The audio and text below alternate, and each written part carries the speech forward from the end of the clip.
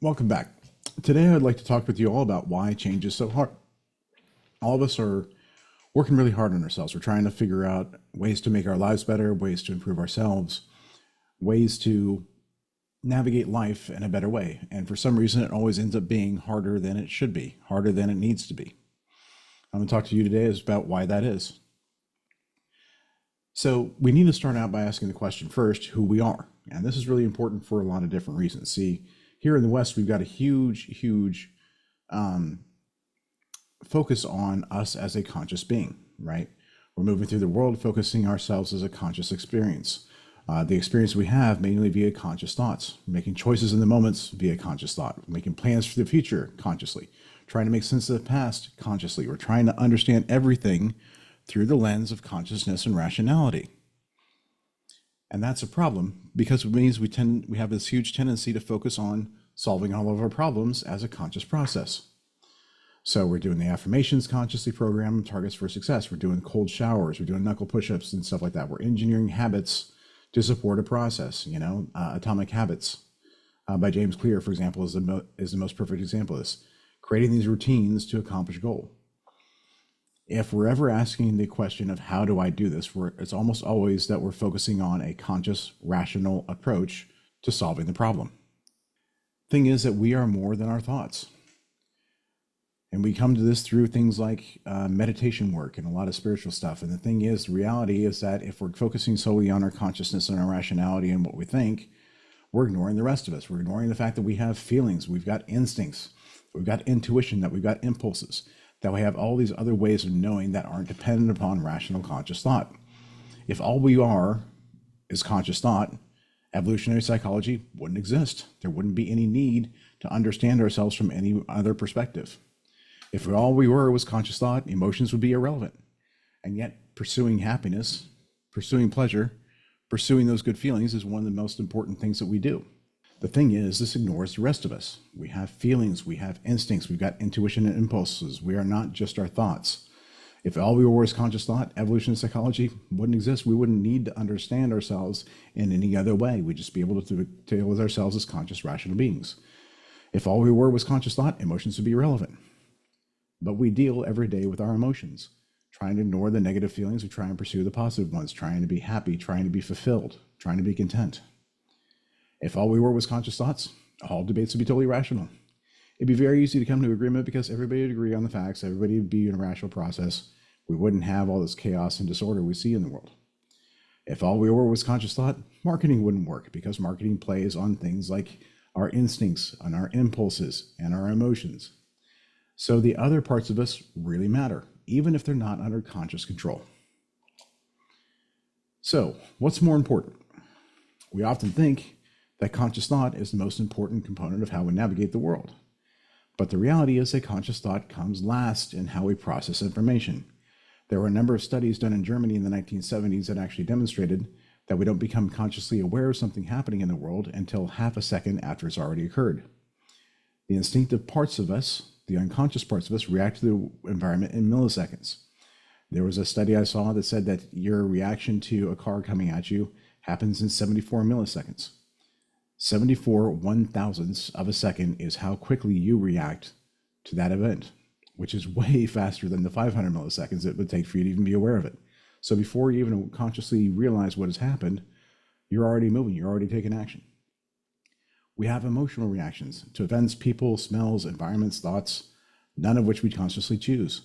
We're not even aware that the emotion is happening until after we're already experiencing it.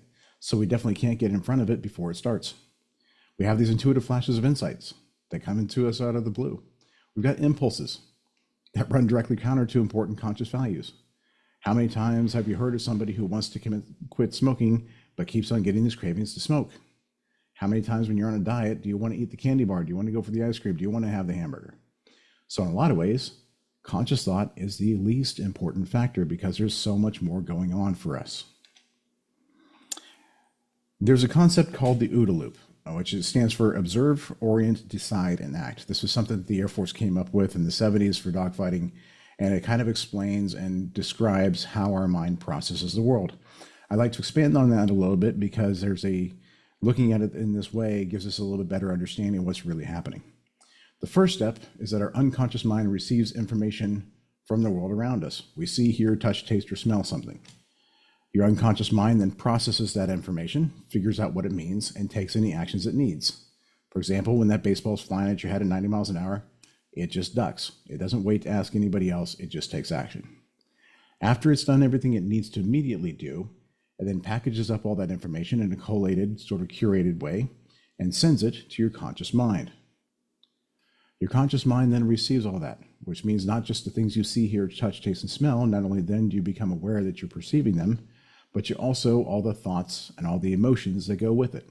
Because your unconscious mind is sending those thoughts and those emotions to your conscious mind to tell you how it is understanding the world and what it wants you to do in response. Then you have this portion where your consciousness, where your conscious mind evaluates and processes all that information and decides what it needs to do in response. And then it sends that decision back down to your unconscious mind for action. Your unconscious mind gets that, of course, processes it again, and decides whether or not it's actually going to take action. And this is an important piece of the puzzle because a lot of people don't focus on this. We think as soon as we take a decision, we should be able to take action on it, but there's another process, there's another part of your unconscious mind that has to evaluate whether or not to do the thing you've told it to do. And that's called the basal ganglia. There's a gentleman by the name of Luca Dell'Anna who wrote a book called The Control Heuristic. And it's all about how the gatekeeper, the basal ganglia, is essentially the part of your mind that sits between your consciousness and your action parts of your mind and decides whether or not to do things. It can't imagine, it can't plan, it does not use logic, and is only making decisions based on how similar things have made us feel in the past, which means that it is our emotional mind that is deciding whether we're going to take action on something or not. It's our emotional mind that decides whether or not we can take action on the things we decide. Our emotional mind is the gatekeeper to action. So here's how we end up trying to change things. 9 times out of 10, we try to manage what our conscious mind receives. We're trying to find ways to cope and distance ourselves from the thoughts and the emotions that we do not want to experience. And the next thing we do is we do a lot of work on trying to manage that conscious mind decision-making process. We try to make better decisions. We try and do metacognition. We try and do all kinds of things to make better choices with what we receive. But that's the only places we focus our attention, and that's a problem. When you're trying to manage your conscious mind, what it receives, you're trying to manage the emotions and the negative thoughts you receive. One of the most classic ones, of course, is meditation.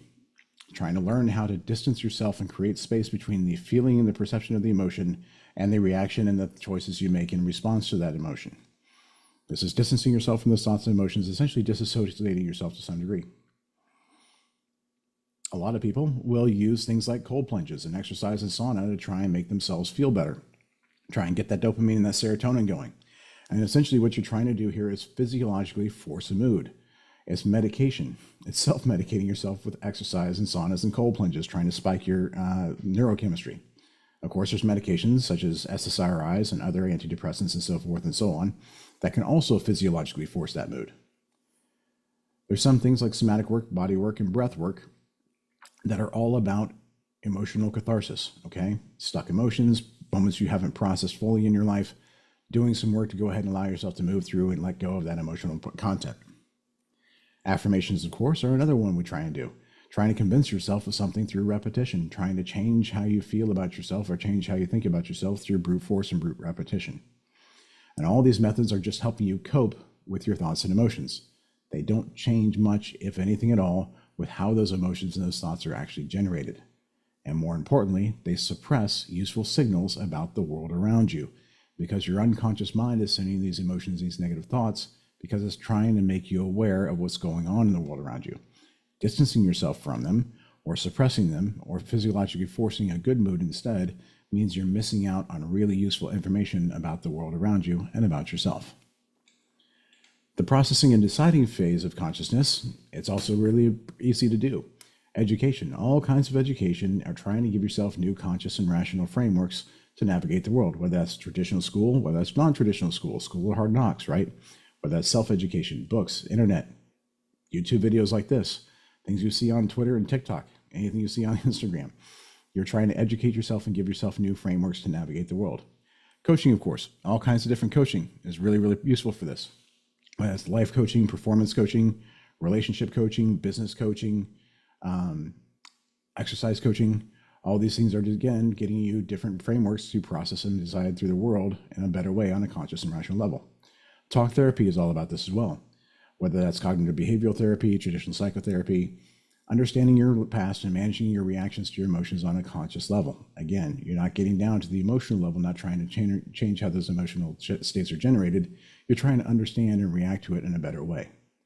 Psychedelics are an interesting one, and then they do give us direct access to that unconscious mind, to that emotional mind, and so forth and so on.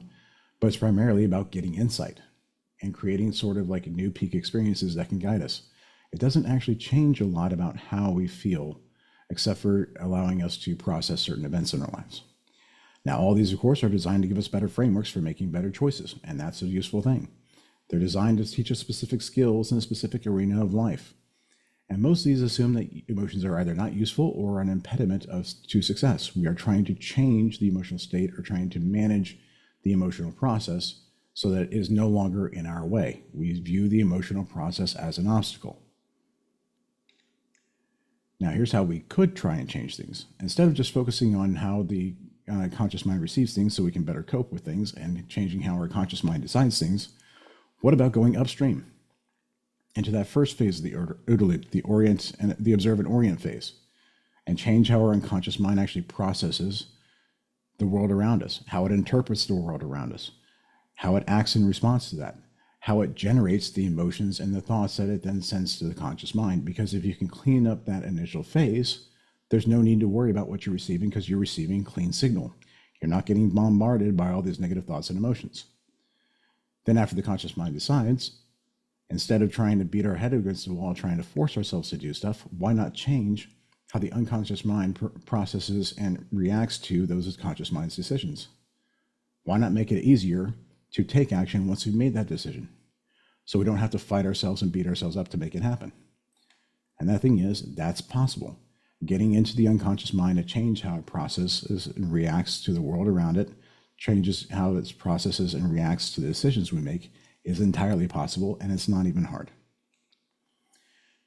I'd like to talk to you about the mind in a little bit of a different way. I look at the mind as basically being comprised of four parts, and you can look at this kind of like a company, all right? At the bottom layer, you've got your instinctive mind. This is the most primitive part of your mind. It's concerned primarily with survival, with your physical survival. These are the line workers in your company, okay? They're the people that actually make things happen. This is a part of you that's driving the car, that's dodging the baseball, that's making you hungry, that's actually eating the food, okay? Your emotional mind is concerned with relationships. It's concerned with the relationships with people around you, in the world around you. It's also concerned with the relationship you have with yourself. These are the supervisors in the company that are actually supervising the workers. Your rational mind is concerned with objective facts. It's concerned with how things work out in the world. It's concerned with facts. It's concerned with things like, oh, gravity works, and how does gravity work? This is your senior management types.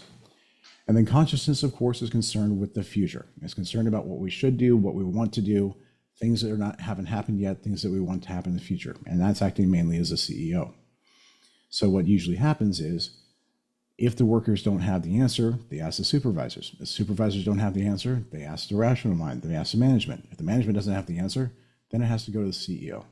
And this is where things are so difficult for us, because they're all operating independently. Anytime the emotional mind doesn't have an answer for what it needs, it has to ask consciousness. So it has to raise that emotion to the level of conscious awareness. Anytime the rational mind doesn't have an answer, it has to raise that thought to the CEO, has to bring it to conscious awareness. And that's where a lot of the problems that you're experiencing come from. So each level of your mind uses different tools to analyze the world. Again, each has different jobs. They're operating in parallel and independently, okay, which means they're not talking to each other by default. Each of those parts of your mind reaches its own conclusions without consulting other parts, which means your emotional mind is deciding on its own what things mean. It's not asking what the rest of your mind, what it thinks. It's just deciding on its own. Your rational mind is also doing the same thing, which is why you need a third party to resolve conflicts between them. When you have a conflict between what you think and what you feel about a certain situation, what you think and what you feel about yourself, they got to ask somebody else. You got to ask the CEO. aka consciousness. This is why you get bombarded with all the negative thoughts and emotions.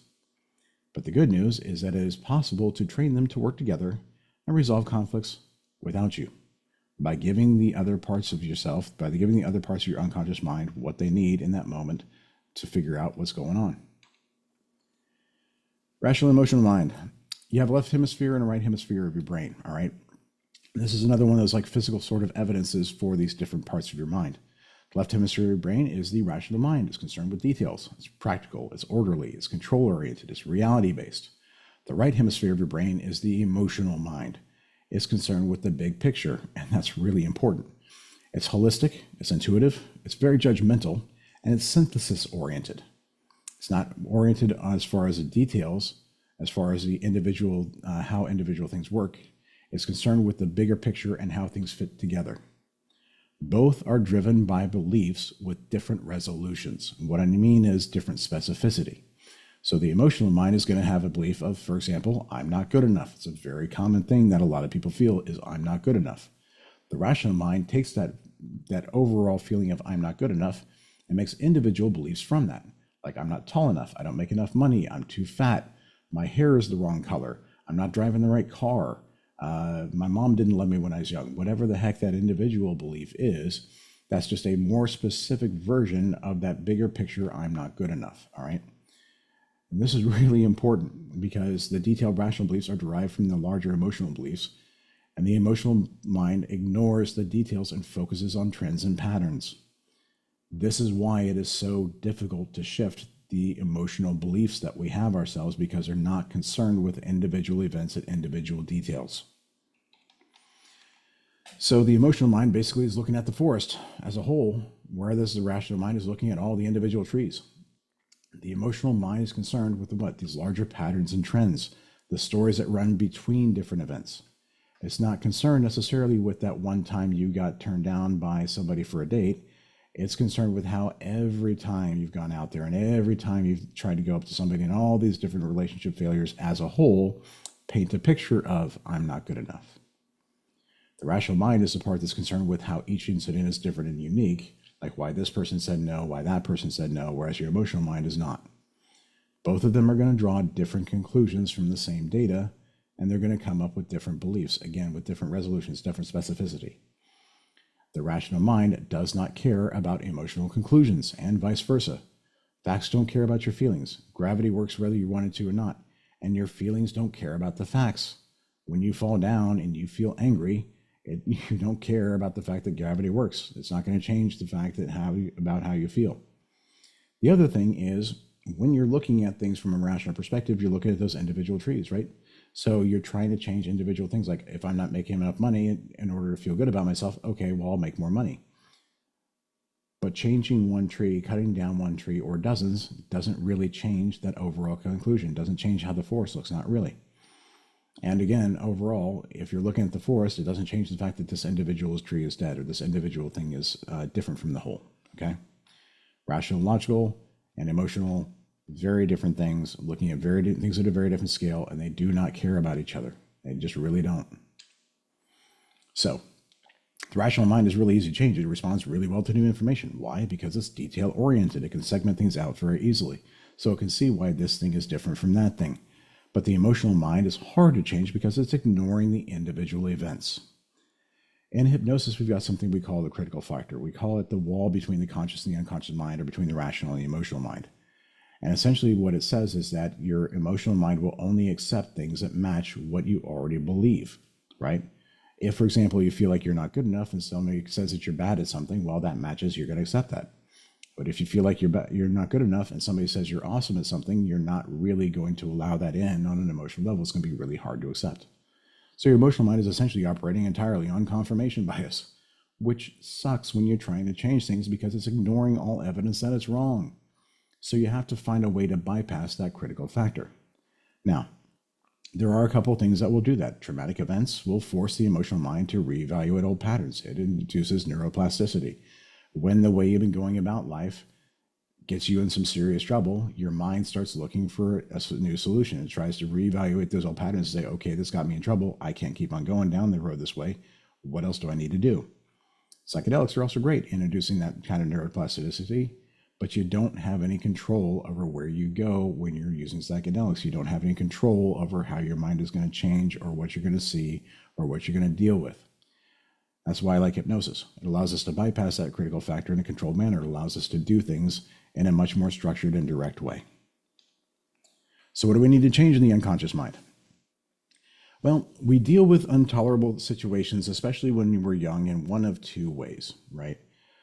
If we're in a situation where things are bad and we're in a bad situation, but we can't escape, what we do is we essentially lock ourselves down. We curl up in a ball to endure it, right? And so we end up operating from a place of fear and pain and uncertainty and doubt, right? We essentially go into a space where we only do things that are safe, that are easy. And so we get stuck in this relative mediocrity. We can't go after things that are dangerous, quote unquote, and trying and failing is dangerous too, because it reminds us of how we felt in those situations where we couldn't escape. The other way we go about things is a treadmill. Sometimes you've got an intolerable situation. For example, you grew up in a poor neighborhood, but you could escape in some way, right? You got that job distributing newspapers, so you actually had some money, whereas your family didn't, right? Or maybe you're in a bad situation, but you're good at athletics, right? So your family's very critical of you, and you can never do anything right, but you are really good at baseball. So that's a space where you're getting positive affirmation, and you're getting praise that you can't get in any other way, right? So you end up with this endless need to prove yourself, end up chasing all your goals, right? And that's what happens to so many entrepreneurs is they say, okay, I need to make $10,000 a month. They start making $10,000 a month, and then they feel bad again. And it's like, okay, I need to prove myself more. I got to make $20,000 a month. So you're stuck in a situation where you have to continue running from that intolerable situation. And you end up not being able to pursue things that don't run up the score. This is why you get people who are stuck in the hustle and grind so much, where their entire life is just focused entirely on their business.